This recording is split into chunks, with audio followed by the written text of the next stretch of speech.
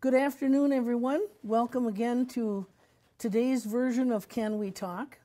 I'd like to introduce my guest again for the second episode, Paula Overby, who's running for U.S. Senate. Again, nice to be back in Little Falls. And she's, of course, running against Tina Smith and Jason Lewis in the 2020 campaign for United States Senate. And we didn't talk about this during the last episode, but I want to mention that Paula has a website. Yep, paulaoverby.com. And that's just the spelling of my name, PAULAOVERBY. And should a person want to make a contribution to her campaign, which would be really important because, in my opinion, she's one of these few candidates who can't be bought. She doesn't get big corporate backing for her campaigns, and so it's small funders that will help for her issues to be highlighted and for her campaign to be more noticeable and to get into debates and different things. It's really important. So remember that, paulaoverby.com for any questions or more information.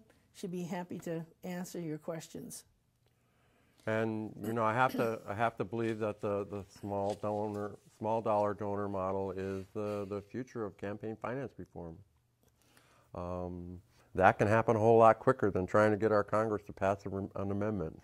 Yeah, that's true.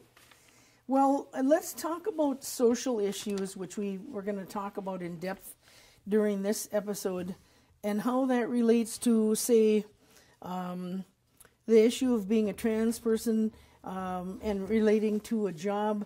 There's a recent article now of August 16, 2019, titled "New Trump Rule Would Let Many Companies Fire People for Being Pregnant, Gay, or Trans. Employers with federal contracts may be allowed to effectively discriminate against workers based on the employer's religious beliefs." There's another article sort of tied in with this from July 19th, 2019.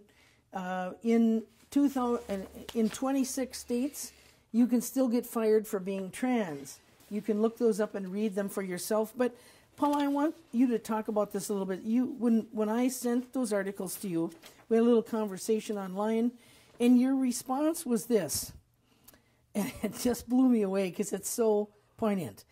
In 1878, the Supreme Court in Reynolds v. United States ruled against polygamy, fearful of endorsing a full gamut of religious beliefs, including extremes like human sacrifice. The court argued to permit this would be to make the professed doctrines of religious belief superior to the law of the land, and in effect, to permit every citizen to become a law unto himself. And this is the sentence that blew me away.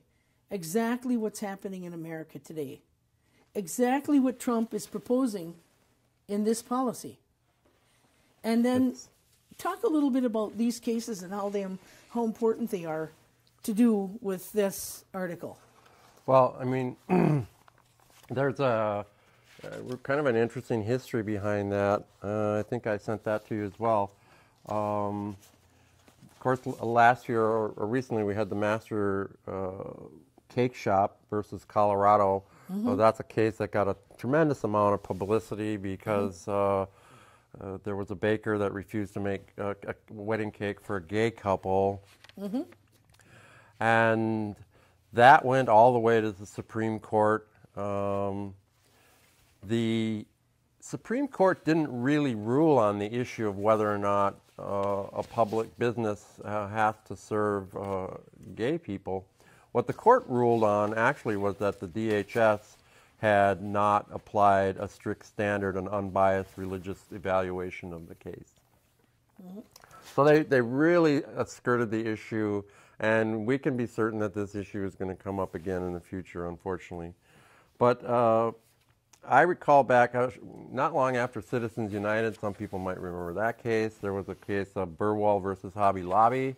That's where Hobby Lobby refused to provide, didn't want to provide certain contraceptives to their employees based on their religious beliefs. Right. Hobby Lobby, of course, is a huge corporation with thousands of employees. They are, of course, a public business. And the Supreme Court did actually, Justice Scalia, who many people consider to be a very conservative judge, actually cited that Reynolds case back in the 1800s. And so they rejected initially rejected that decision. Then the Congress actually came back and passed the Religious Freedom Act at that time, right? And so that was under the control of the Democrats. Both the House and Senate was under the control of the Democrats. So really, it was the Democrats that set up these loose standards of evaluation for these religious freedom laws, which are now being used to attack minority issues such as transgender people, even pregnant women of all things. A lot of us women felt that was a protected domain, right? That we were safe now. Even the issue of abortion, a lot of women thought that issue was resolved. Well, the ACLU's first issue with this is that the Trump rule would take that religious exemption and apply it to companies with federal contracts. It's our government position that the exemption cannot constitutionally apply to government-funded employers because doing so would have the effect of resulting in taxpayer-funded discrimination. And this is interesting. Half of LGBTQ Americans live in states where they're at risk of being fired for their identity. That's a travesty. Mind-boggling to me that based on your sexual identity, that anybody can be fired in 2019. How can that be that we haven't progressed as humans any better than that in that area? But it's, again, from my perspective, it's really just one piece of a much broader issue, right, in terms of labor and employment today. The labor market is becoming much more exploitative, shall I say. Back in the 50s, 60s, in the period I grew up in, corporations were far more invested in their local community. They provided a lot of the benefits that we rely on: healthcare, pension benefits, retirement benefits, even local community services, sponsored the local baseball team. But with the migration of technology and wealth to monopolistic corporations, those corporations really are no longer invested in our local communities. And I think that's consistent with the rise in all of these issues of discrimination. That employers want to be more selective and choose according to their own whims rather than support the values of our communities. And that's not good for us locally. It's not good for our society as a whole. So all those issues are related in my mind. And corporations don't have any, or certainly not enough board members who are someone other than a white male. Very true. Coming from wealthy backgrounds. So a lot of them, they're not representative. But the idea that a corporation as large as Hobby Lobby, but any size company really, can disregard general policies and laws of the United States based on some religious belief is entirely absurd. Okay, what is their standard for establishing that religious belief, right? You take gay rights, for example, people will cite Leviticus, but we are not the Levites. And they will cite Deuteronomy. But our society, very few people that are going to cite those Old Testament references to discriminate against gay people are not going to abide by all of the other limitations and restrictions and laws and rules that are defined in those books. Right. Well, and including murder. So, yes, including murder. Let's stone them. Including stoning women. For infidelity. All of those things were permissible and even condoned at some point in some of that biblical text. Funny, but not funny. So they have, in my mind, a stronger burden of establishing the validity of their religious belief. Yeah, absolutely. And that's where I think part of the problem is here, is that we have now created a policy, the Democrats have actually created a policy of loose interpretation. So I can, whatever, and they want to say that this is my religious belief because I self-identified it as my religious belief, but they want to deny me the right to self-identify as a woman, right? Right. So where is, and my credibility in terms of my belief in myself as a woman has a far more scientific and biological basis than their claim that attacking gay people is a religious mandate from God. There's a certain lack of credibility in that claim. Well, and how would our Supreme Court rule, say, for instance, if someone of the Satanist belief or Wiccan or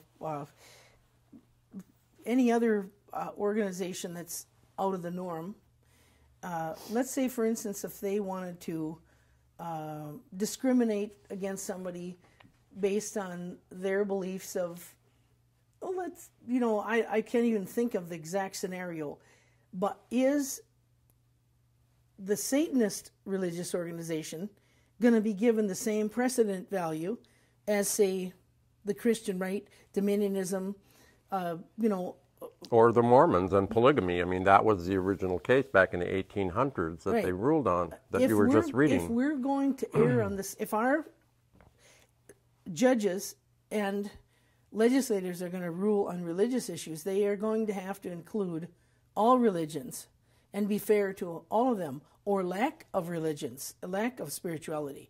There has to be fairness across the board, and I don't see that happening. That would be the context of religious freedom and religious that's guaranteed by our Constitution. That's very true. I would agree with that. I don't see that happening, particularly in the current administration and the obvious assault on the Muslim faith in this country. But you're right. There's a lot of different faiths in this country. So that's a very difficult issue. Again, I think that a lot of it really relates back to my principal viewpoint in terms of gender equity, right, and the discrimination against women. I think for centuries, men have treated women like baby factories, right? Like, we have a responsibility to provide children for their industrial pursuits, for their war pursuits, and women are not baby factories. But the issue that arises today is this one of morality, that that conception begins at, or that life begins at conception, which is kind of a questionable point of view. And you see that the extremes of that in some of these recent anti-abortion laws that are actually criminalizing miscarriage, which is a normal part of a fertilized egg that doesn't develop, right? So women are really under assault, I think, and these religious freedom laws are being exploited on the front lines of that attack. And it does concern me. There are probably monetary issues tied to all of that we're talking about as well. Economic issues for our country, for states, for counties, for city governments even. And you know, a lot of it, when you ultimately, a lot of it from a political standpoint comes down to that, right? It's like, oh, well, you know, we don't want to pay for it. But behind the scenes, you look at the desire to defund Planned Parenthood, right? So Planned Parenthood doesn't pay for abortions. Planned Parenthood funding doesn't pay for abortions. Planned Parenthood pays for women's reproductive health care, right? Contraceptions, family planning, preventing unwanted pregnancies, right? Avoiding the necessity for abortions. And treating sexually transmitted diseases. And sexually transmitted diseases. So it's all about women's health, right? And women's reproductive health in particular, which men don't have to worry about unless they're talking about their girlfriends or wives or daughters. So is it trans? Right? And so men are impacted by this issue. So as a trans woman, you are able to go into a Planned Parenthood clinic, if you can find one in the state, because they're disappearing fast and furious, for health issues. I could. You know, that was one of the interesting consequences of my divorce. So as I said, I think on the last show, I was accused of abusing my son. They put me out on the street. My son lost lost me as a parent, and that turned into a very ugly 4-year custody battle that was really based on the bias of the court with respect to gender. And so, again, it's an example of how my views are informed by my experience of lived experiences in both genders. And what happened halfway through that trial, I decided to make that transition. I no longer had those responsibilities towards my spouse, who I loved and respected. And she's one of the reasons I didn't transition earlier in my life. But once I was free of that, I did transition halfway through the trial. And that was very interesting. First of all, how the totally different response I got from the judges. It gave me access now to legal services from women's organizations that I didn't have access to previously. Yeah. And this was midstream. This was midstream, right? Okay. Yeah. So that was really a profound revelation to recognize. Those are some of the benefits of the Violence Against Women Act, right? There's been a lot of funding that have gone into services for women, including legal services. That's why you got involved in all those issues, because of your personal experience. And very much so, yeah. So I think it's true that the people that fight for social justice are the people that have experienced social justice. I unfortunately experienced it within the context of the family court, but I'm also becoming very familiar with and very much aware of the misdemeanor court system, how we utilize that process to basically criminalize poverty, to criminalize race, to isolate people from participation in mainstream society, to isolate people from voting rights. Yeah, those are all the criminal justice system's issues, and my introduction to that came in family court. So I know that statistically here in Minnesota, majority of counties don't even have a homeless shelter. I imagine you have a lot to say about that. In fact, this county is now, because of the efforts of Rose Surma and a pastor here in town, and now his name is slipping me by for some reason. I think he's associated with Bethel Lutheran. Maybe it's Pastor French, something like that. Anyway, their efforts are helping to hopefully get the funding here for a homeless shelter, which we desperately need. Right now, and over the past, we've had some of the churches here in town have hosted different homeless groups or people. That was an effort that was a couple of years back. I don't think that's being done anymore. I think our homeless are being shifted to the Brainerd area or to St. Cloud. The Salvation Army has a great big homeless shelter there. But if you want to touch on that a little bit, and then we'll get into the meat of some of this other stuff. Well, I mean, homelessness is certainly a growing problem that we don't really hear enough about. Again, I attach it fundamentally to gentrification, the migration of wealth, the lack of affordable housing, and the way we fund construction and development. But I see that in my own county. I live in Dakota County. We are still in the process of evaluating the extent of homelessness. I've worked on those panels for a while, a year or two ago. We don't really have established facilities for homelessness. I know last couple of years, and I suspect it'll be the same this year, we've had these temporary shelters, so churches are putting up facilities for people can stay overnight. So every night they can bring in their stuff. Every morning they have to pack up and leave. I would like to think that people can imagine how that might impact your ability to maintain your health, to find work, to maintain a job. Well, that's not very homey. It's not. That's not very homey. Pack up your suitcase every morning and have to leave. That's not home-like at all. Yeah, and you don't really get a chance to take a shower. Maybe you brush your teeth. No address, no phone number. No address, no phone number.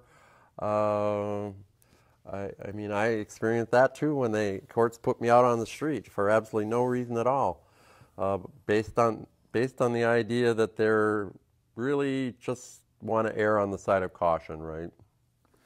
So I was in the middle of looking for employment. I'm a contractor. I was between jobs at that particular period in time. I know how difficult that was. I was fortunate that I had a cell phone. I had to go to the library to access emails. I mean, it's very difficult to convince an employer that you're an employable person when you're homeless. Right. And that's exactly why every city needs a homeless bill of rights, like Duluth has. I brought this up in one of my campaigns. Yep. I think it was in the 2014 campaign. I begged practically for this city to have a homeless bill of rights. They would hear nothing of it, of course. And that's a travesty because we have a huge homeless population here. And thanks to Rose Surma and Greg Spofford and this pastor, I believe his name is Pastor French, who are exposing this, that we have this issue. They're hidden homeless. They're couch hopping from one place to another. There's a lot of that. And they're in hiding, just like the different LGBTQIA group people are in hiding because they're ostracized if they come out. Because, yep. And the Homeless Bill of Rights enables, and my information on that's at home. I should have brought it along. I wasn't thinking. But if you look that up, Duluth has a Homeless Bill of Rights. I'm sure it's on their website. And that gives the right so that people have a legitimate address, and they have a mailing address then, and other rights so that, because everybody has inalienable rights unless we take them away.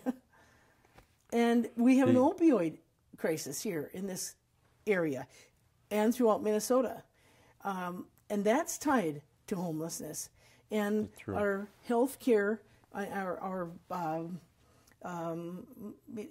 we don't, as a society, look at an addiction as a health issue, a medical issue, but we should. It's more criminalized. And if you don't have a system that allows you to talk openly about what you need to have to control your pain and why you have to take this drug and how it is that you got to using it in excess or to excess rather, because your pain was uncontrollable unless you took more and more of it. All of that is tied to employment issues and getting ahead. And I'm a big supporter of housing first programs. I've looked at a number of those programs. You have to provide people with a stable environment in order to enable people to move forward with their lives. And part of the crisis with homelessness today is that it isn't just single people. We have entire families that are living in vans that are homeless people. And so we have this social attitude and this political environment that says, people need to be responsible, they need to stand up for themselves, they need to pull themselves up by their bootstraps. But the reality is, a lot of people don't have the facilities and the resources to do that. And so we're spending a tremendous amount of money because we refuse to deal with the problems, the education gap, the wealth inequality, the issues of addiction, homelessness. We're spending a tremendous amount of money on the back end of that, right? So the social services, so the detox centers, the police, the incarceration, the mental health issues, the destructiveness of chemical dependency and chemical abuse.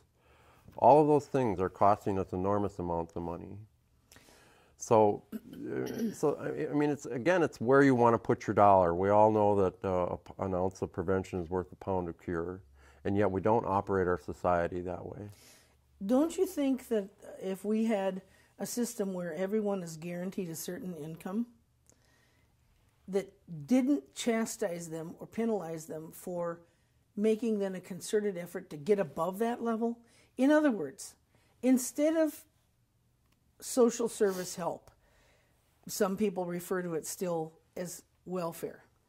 Instead of doing that, if we said everybody gets a guaranteed income of X dollars, and then for those who want to work a second job or be an entrepreneur for some little side venture or something, maybe rake the next door neighbor's lawn or mow their lawn or do something to make a little extra to get ahead so they can bank, so they can get up the rungs of to get a little more solid footing financially. That would be a better system. I'm not opposed to, it would be a better system. I'm not opposed to a universal basic income. I think it would be probably an improvement over the patchwork of support systems we have right now. But it's not where I place my emphasis. People need a meaningful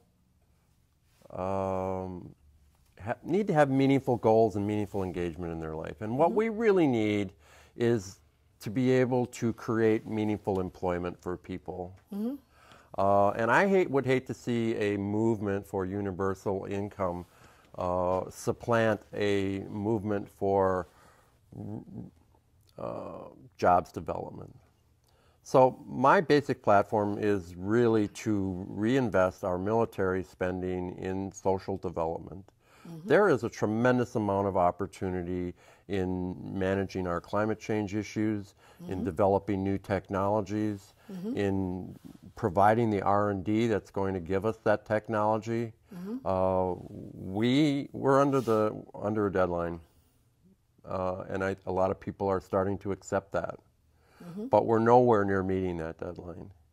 And beyond reducing emissions, we need to start reducing the amount of carbon that we have in the air. Like, people are referring to it as geoengineering. That's where I want to see our investment. That's where I want to see our focus. So I'm not opposed to a universal basic income. I think it would be worth looking at how to structure those programs. I've done some research on that. How do we shift the funding from existing social welfare programs to a universal basic income program? I think that would be worthwhile. But my focus is really on creating meaningful work for people. And I think transitioning to where we have some peace dividend money to work with, certainly transitioning or helping our active soldiers, whether it's in the National Guard or the Navy or any other form of the military service, that those people too will in essence, if we trend away from war, we as a society are going to have to provide a way for them to make a living doing something other than making war on other countries. Very true. Aggressive war. That's definitely one of the major transition issues, yes. Well, we've got lots and lots of military people that if we end war are going to be out of a job. Well, why not capture their expertise and their knowledge to help cities, counties, and state governments get a better foothold and help transition, we have a program here called Day of Caring, where Camp Ripley soldiers come, and it's probably part of their recruitment retention, but they come here and they coincide with and work collectively with our high school students and other volunteers to go to senior citizens or disabled people's homes to clean their windows, first floor windows, rake their lawns, pick up sticks, whatever they need help with. Okay. If we did a conversion to more peaceful jobs for the military people, that could help turn this city around. And, you know, for homelessness, maybe it seems strange, but I think that one of the things that should be considered is providing some type of transitional housing, like maybe using a certain amount for people that would want to do this. Why not consider using small RVs as transitional housing for people who would want to go into, I'm just thinking of this from my personal aspect. If for some reason tomorrow I got homeless, I don't want to go and sleep in a communal bedroom with 100 other people. Yeah, very few people do, yeah. Then that would be similar to people that are walking the Camino de Santiago. And they can't bring their stuff, and they can't bring their pets, and they can't have guests. And right. And you've got 100 or more people in a room with snoring issues, with getting up all night long to go to the bathroom, especially seniors like myself. Who wants to be in that environment? I can understand why people would rather have a tent and go camp. At least they've got their little private nook. So why not, okay, we talk about tiny homes or small homes or modular homes, that type of thing where they at least have their own little compartmentalized living. But why not, we have mobile home parks in every city. The only difference between an RV and a mobile home is that the mobile homes don't have wheels, and if they do, they're hidden. Well, I mean, those are the issues of housing, right? And how do we provide affordable housing? Every city should have, could have, and should have. And those are an issues. Area like in Walmart, you can camp in the parking lot. You can take your RV there and sleep overnight. So why don't we have one district in every city that's just for transitional housing in RVs and pop-up trailers or whatever people would choose to pick with their X amount of dollars that they're given by some type of a bank of funding, that we, from taking away some of the military funding and turning it over to this homelessness issue for our veterans as well as other people that need access to that money. So they have their little cubicle of space. And if they want to go to a different city for the next 3 weeks, as long as they're not having to shift their kids from school district to school district, it becomes a viable option for them. And of course, those options are probably more viable for rural areas than they are for urban areas. But yeah, that's all part of creating affordable housing. So, and that's really not where most of our money is going in terms of development resources. It's going into high-end housing. Well, and I think you talked about, or I read somewhere, in one of our emails back and forth, I think maybe, about our existing housing. And maybe this was in a totally separate article, but it certainly ties in. We have a fair amount of existing housing that could and should be used to house the homeless right now. In every city, we've got repossessed homes or homes that are in the process of foreclosure. Yeah, there are more vacant houses than there are homeless people. Either help those people that are going through foreclosure to stay in their homes to prevent that bleeding wound from continuing, or use those homes for transitional housing of our homeless to get them a place at least temporarily to stay until some organization that's government funded, like Habitat for Humanity, that's going to put up new housing for people. I mean, why can't we have a government program like that? Like we did the GI Bill. I can tell you why. Lack of funding. Well, I mean, it's a matter of where the funding goes, right? I mean, so Right. when you look at the bank bailout in 2008, Right. most of us are familiar with that, and the banks will say, well, they paid it back, and it's like, well, if I could get $1 billion if I could borrow $1 billion for a year, I'd be happy to pay it back, because I'd be wealthy by the end of that year. But, and $50 million was allocated from the Troubled Asset Recovery Act for fighting foreclosures, right? I was one of the beneficiaries of that because of the legal action that I was involved in relative to the divorce. Their attorney forced us into foreclosure, right? And the way I was able to save our home for myself and my son was through the Troubled Asset Recovery Act, right? So I got a mortgage modification. But that was not a benefit from the government. That mortgage modification was extremely expensive, right? So I didn't get any free money that I could borrow for 10 years or 30 years. They didn't say, here's a new loan for your mortgage, and you don't have to pay us any interest. So consumers are not getting the same benefits that their corporate institutions are getting. And this is, again, the separation of wealth in this culture. And I think, we as voters need to decide if we're going to continue voting for the extreme wealth that our legislature represents, or if we're going to start looking for representation that actually represents our interests. And that's why I run, to give people that option and to make people aware of that option. How many bases, if you, for instance, were to become senator, and wouldn't that be nice? How many bases, military bases overseas, do you think we should be closing? And what would that process look like were you to be a senator? Well, how many bases do we have? 800 plus. 800 bases. I don't think that even includes the installations that we're currently developing in Africa. But or housing for the military mercenary employees, like for Blackwater and Halliburton and these other corporations that are taking the place of our soldiers. Doesn't include any of that, of course, because they have their own housing. Generally, I don't think that there's a meaningful reason for any of them. But more realistically, that's something that's going to require a transition plan.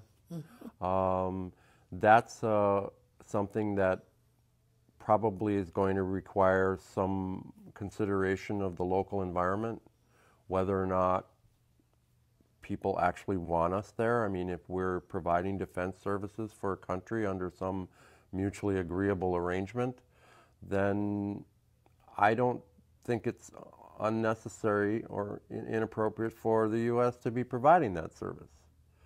But not in the manner in which we're providing it right now, where we are the supreme command and the host country really has no choice about whether or not we're there. Right, it's our way or the highway. You can look at South Korea as a prime example of that.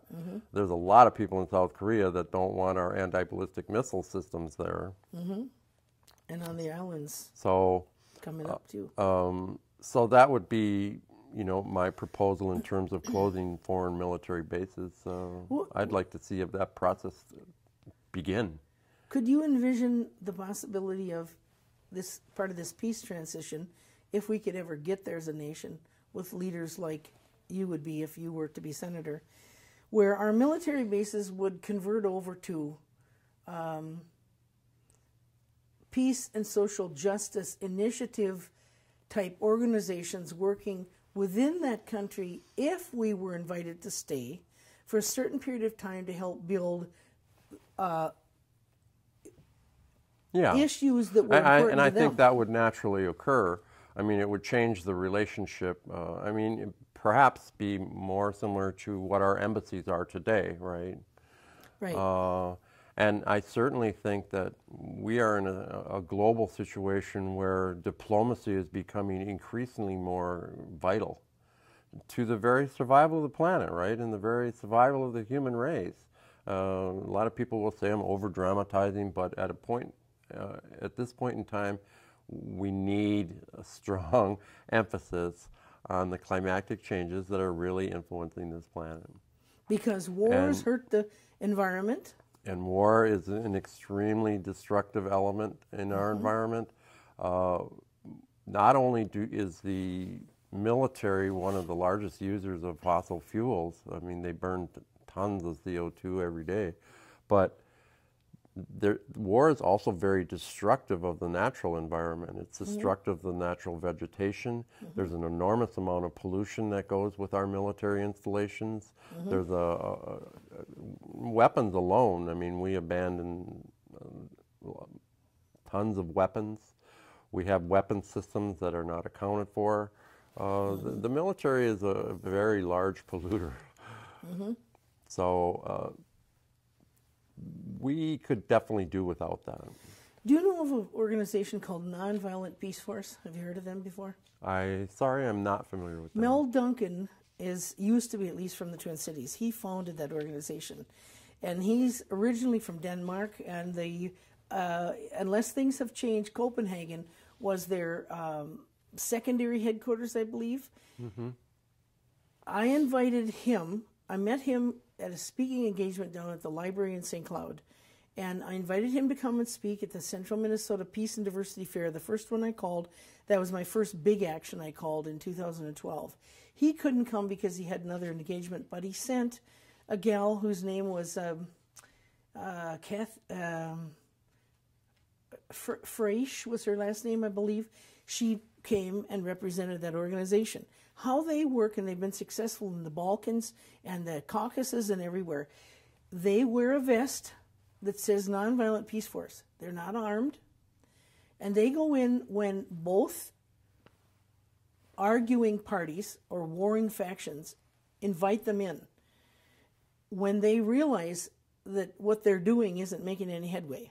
It's a form of a mediation services. And these are some of the bravest people on earth. And many of them are senior citizens like myself.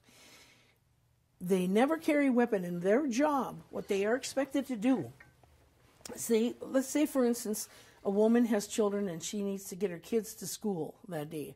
And so she walks her kids from her home to the school. Their job is to help intervene and walk with her. And if she is successful getting them to school and wants to go, let's say, to a restaurant to have a cup of tea or something, the Nonviolent Peace Force representative sits in the restaurant close to them and positions themselves between that person and the doorway so that if an enemy of them would come in and try to attack them, they take the hit. They stand up and represent and protect that person. That, to me, is real bravery.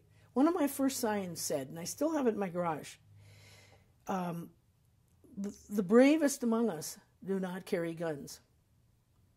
And there's great truth in that, because if I had a gun on me now, right here in this room, and somebody came in here with a shotgun, I would have less fear, probably, because I could defend myself, or you, because I'd have a gun, I could shoot them down. But then the real challenge is, how would I defend myself, or you, or both of us, without a weapon? That takes real courage, that takes real creativity. And there are people amongst us that are willing to do that. And I actually talked to Camp Ripley back when Major Jim Donovan was the public relations director. I asked him seriously to consider allowing Nonviolent Peace Force people to come and train them on the same techniques that they're trained on, so that we could get away from the military thinking the only way they can protect somebody else is weaponry. Yeah. Now, what's wrong with that idea? Well, yeah, and I mean, that's the narrative we've been living with in America for a long time. It's like de-escalation policies as well, right? So, yeah, same thing. And, you know, I experienced that back in the 70s, even a similar type of thing with domestic violence. I worked on police studies, metropolitan police studies, interviewed police, rode around with police, documented their actions. And of course, the most common, I worked evenings, which may be somewhat biased, but by far the most common call was a domestic dispute. And one of the most treacherous situations for a cop to get into. Very true. Yep, and they hated those calls. Because they're really in at part risk. because they really had there was really nothing they could do to intervene. So it was obvious that certain things needed to change. But now we're kind of moving in the opposite direction, right?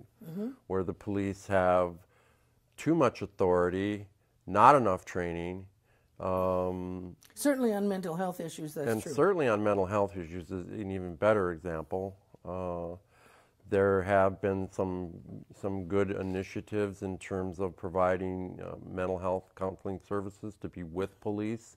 Those are progressive programs. There's far too few of them, but yeah, that mentality has been with us a long time, and you know our foreign military policy really continues to enhance and support that type of thinking. You know, again, I mentioned the 1033 program and the dumping of military surplus on our police departments. That does not promote positive social interaction between police and community. Correct. And effective policing really does require effective engagement with the majority population in that community. And if they don't have a positive relationship with the community, then they're not going to be able to do effective policing. And this is precisely what happens in communities of color.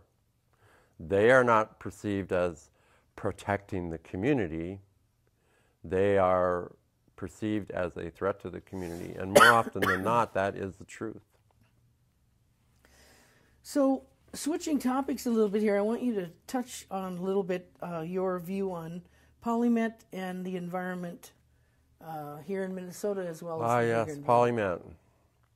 You know, I feel like we're making some progress here in Minnesota, but most of it's happening in the courts, and this is, I think, from a political perspective, has been an unfortunate pathway that we've been going down in terms of activism, is relying too heavily on the courts rather than developing effective legislation.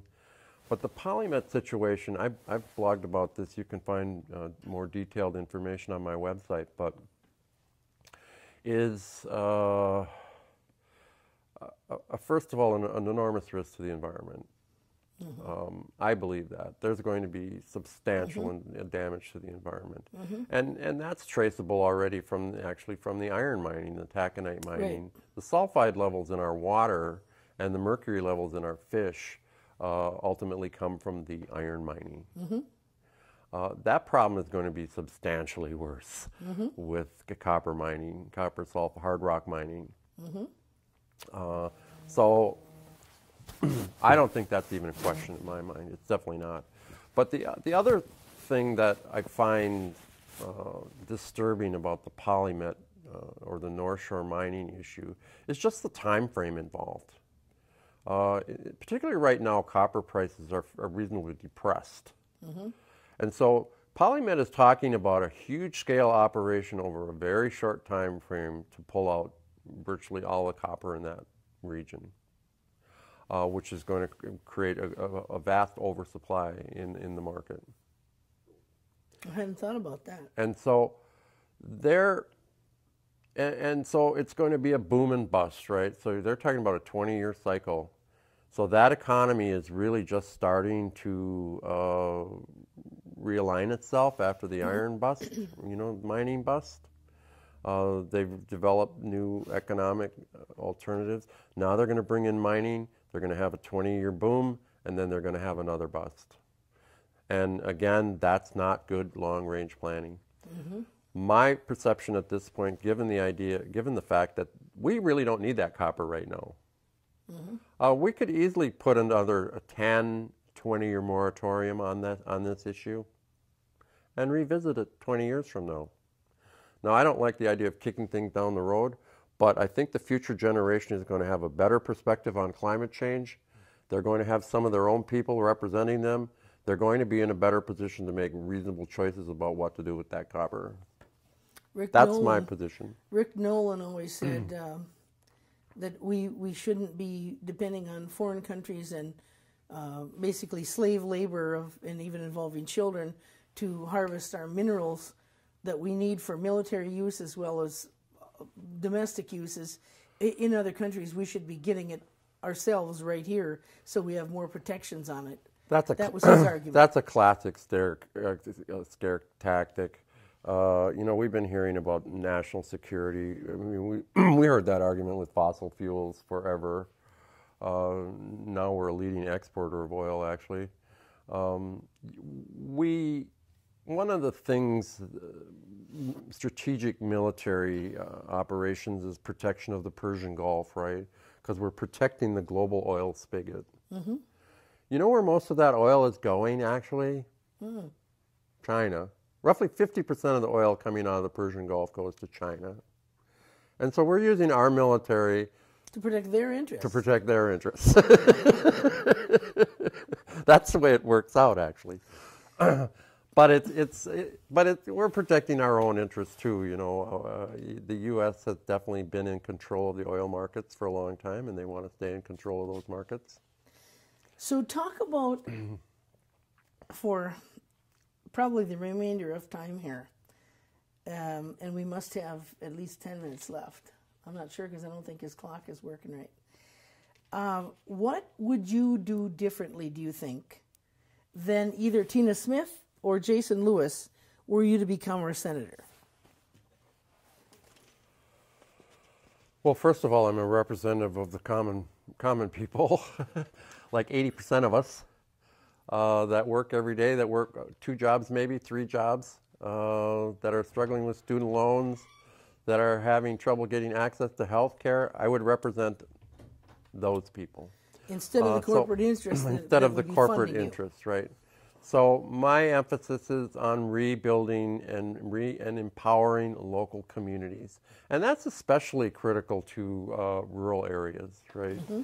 The corporate migration of wealth and the corporate empire has really decimated Main Street America. And, the popular narrative is that that's just the way it has to be, right? How else can we feed the world if we don't have Cargill and Monsanto polluting the environment? But the reality is small farming, permaculture, organic agriculture provides jobs. And the idea that people don't want to farm is another false narrative. The reality is people can't afford to farm. It's true. But small farming is infinitely more productive than monocrop farming. And it's considerably less harmful to the environment and considerably less wasteful of very important resources like water. We even talked about cooperatives and your feelings about those and how those might advance, say, for instance, farming or manufacturing. If we were to be having more of our jobs based on a cooperative philosophy rather than a capitalist type philosophy. And I mean, that goes to the issue. I know you were asking me about it earlier, but I don't know if we had time to talk about it. 5 minutes left. The issue of how we finance development. Mm-hmm.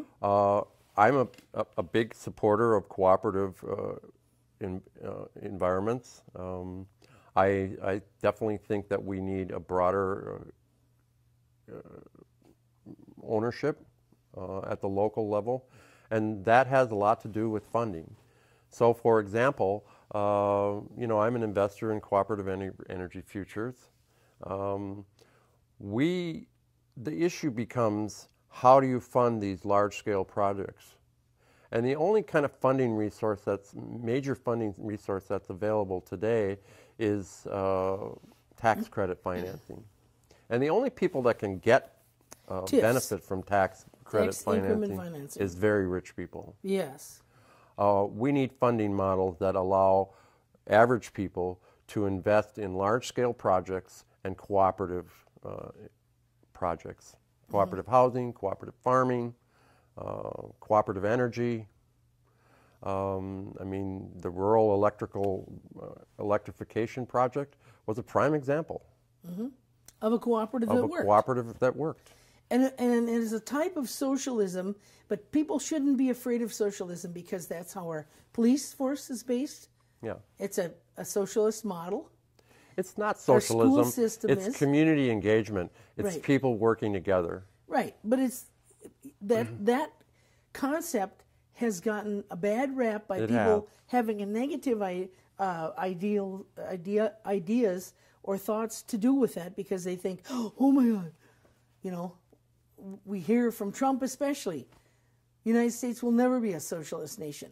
Well, why do we have a socialist organization called our military? Yep. It's the biggest organization. So I can tell you that Jason Lewis and Tina Smith are not going to support any of those initiatives. They're not going to support a reduction in our military budget. They're not going to support distributed cooperative financing options. They're not going to support a major energy initiative or Green New Deal. They're not going to support major changes in our public transportation systems, our infrastructure systems, and our healthcare systems. Tina Smith will probably make some promises in that regard. She'll talk about healthcare. They talk about the high price of prescription drugs. What are they going to do about it? And they won't give you many answers in the debates. They won't give you many answers. I mean, a simple thing like drug prices would be to allow Medicare to negotiate drug prices. Why do we have a law that prohibits them from negotiating drug prices? That's a government that's supporting corporate interests and corporate profits. And that would change under your leadership should you become our next senator. The messaging will definitely change. Yep, and you know, I'll probably be working with the squad, maybe folks like Bernie Sanders. You know, we need a country that represents the people. So. Well, I thank you for making the long drive up from Egan and visiting with me today so our viewers can get a little touch of what you would represent in the Senate campaign coming up here and the election. And I want to invite you back to come and visit again, maybe mid-year, some, you know, July, August again, maybe even June, to come back and talk about things. Maybe there will have been some debates by then. I don't know how long it takes to get into those, but we can talk about how those socialist policies are going to benefit your conservative audience. Because I know a lot of your audience, I know this is a very solid Trump voting bloc, and so there's a lot of anxiety and fear about those types of policy discussions, but it's going to benefit the rural communities more than anything. So.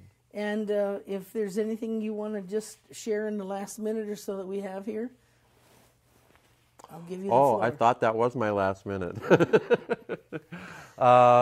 You know, again, I want to emphasize campaign finance and voting with your dollars.